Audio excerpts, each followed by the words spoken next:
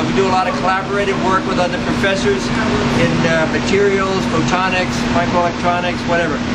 What you see here is the normal sort of semi-clean lab where we use clean benches. You also see the scanning electron microscope down there. We're going to walk by a little window area where you can look into the inner lab, the Class 10 clean room.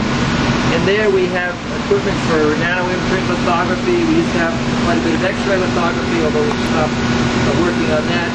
We have the E-beam evaporators, reactive ion etchers, and some atomic AFM, STM, chemical, clean chemical hood, cleaning station, some reactive ion etching system. Did I say that? Several of those, and microscopes. Some contact printing. What you have behind here is a reactive ion etching system that we organize. It's basically the whole. We make a lot of our own equipment because of the specialized work we do. First of all, you can't afford to buy the equipment that they use at the semiconductor industry. Even if you could afford to buy it, it wouldn't do the job you want to do anyhow. So we might as well make our own stuff.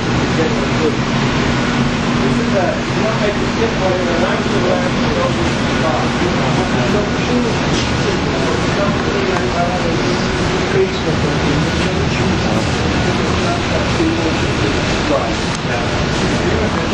You will explain all of this to be later.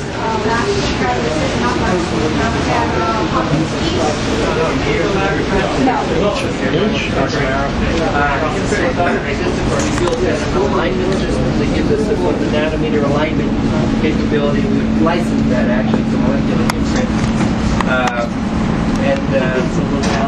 So, during the day you might have as many as 10 students working in there simultaneously. It gets kind of crowded at times. They do have to suit up, buddy suits to go in there. We put a lot of emphasis on, making our own equipment, developing stuff that's sort of beyond the ordinary state of the art. And that's a good example right there. We developed over a number of years a interferometric alignment system that works better than anything you can buy. Interesting. And I guess I didn't get a chance to show you down where they have the E-beam lithography. There's also, we're developing a technique we call zone plate array lithography, which in not too many years is going to replace the E-beam lithography, but also do it at much higher throughput. And also, actually, I'm quite sure we'll replace the contact printing. It's a photon-based system using an array of 1,000 zone plates, writing in parallel, so we get a very high throughput. We spun off a company to develop that technology, not to develop it, but to commercialize it. What's the sonic speakers do? Does that give you vibration? Yeah, it's students late at night. They play music that I don't understand. That's probably the big development for nanotech. What's that?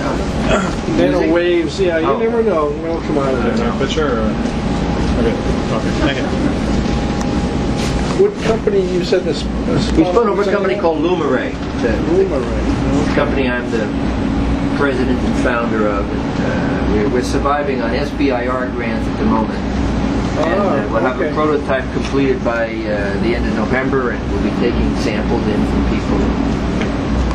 But we're surviving on government money rather than venture capital money. Well, no, I chair one of the IEEE groups, and we're always looking for speakers. You get a free dinner and a light pen. We talks at Sun Computer in Burlington. This is the in Burlington. Oh, okay. Yeah, you can look it up. It's IEEE Boston. I remember. I know about that. But it's on packaging. We try to find interesting things on packaging technologies. We haven't done one on nanotech yet. Yeah.